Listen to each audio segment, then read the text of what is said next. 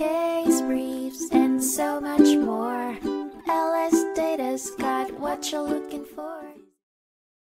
In a 1996 case, the United States Court of Appeals for the 10th Circuit ruled in favor of Denver County Jail inmate Craig Northington, who filed a lawsuit against Deputy Sheriff Jesse Marin under 42 U.S.C. Section 1983 and Section 1985.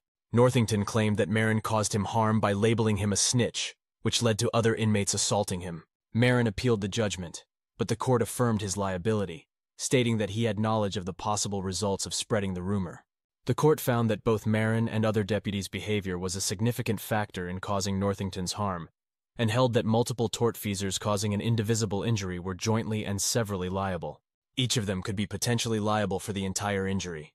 The district court correctly applied legal standards for attorney fees in Marin's case under 42 U.S.C. Section 1988, and its decision was affirmed while the attorney fee award was deemed reasonable. Case briefs, and so much more. LSData's got what you're looking for. Visit lsd.law, elevate your mind. Leave the stress of class.